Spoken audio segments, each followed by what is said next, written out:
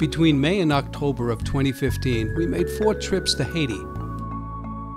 We found a small apartment at the end of this long alley that will be our beachhead in Haiti.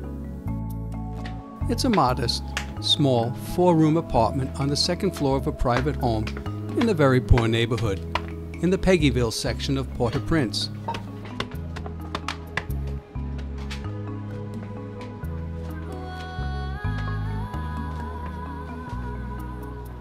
I was tempted to say slum instead of a very poor neighborhood, but in comparison to the many large slums in the city, such as Cité Soleil and Girardoville, where Ecolot lived after the earthquake, this is a few notches above those slums.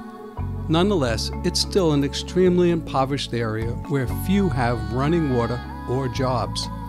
Our rent is only $2,800 a year, which was paid for by a dozen people donating $233 each.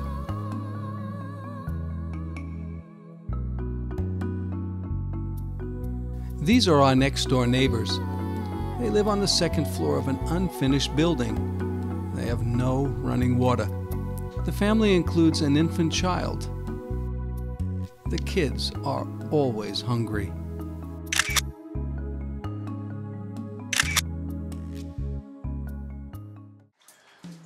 Our humble apartment became a microcosm of what we hope to do on a larger scale when we move into a permanent home for our center.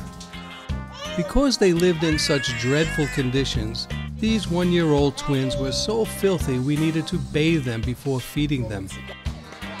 Our narrow balcony became a beehive of activity, where kids gathered, where we prepared most of the meals, and where everyone ate.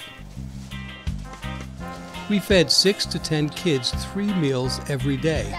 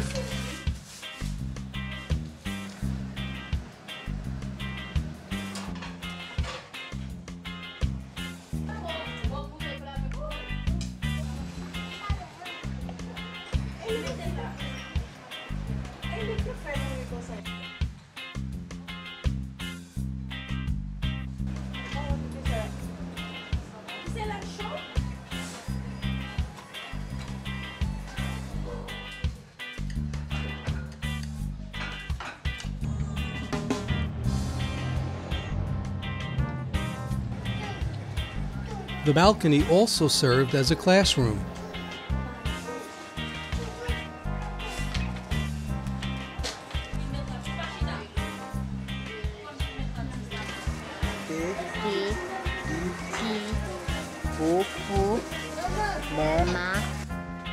At other times, the balcony became a painting studio.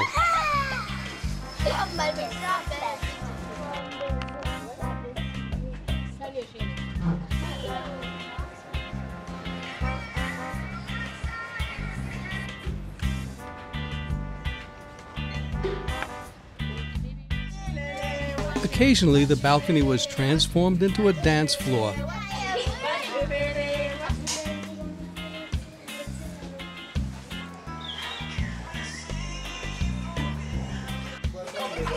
The apartment became a place for smiles, laughter, games, and a place to be fed and loved. In a place where poor kids endure so many hardships and are forced to grow up far too quickly, we see the Santa Chiara Children's Center as a safe place for a kid to simply be a kid, to run around and have fun.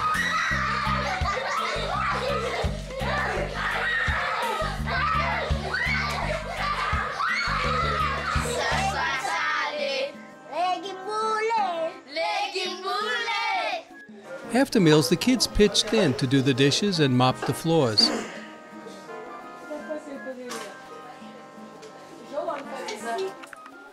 At the end of a long day, it was time to get ready for bed.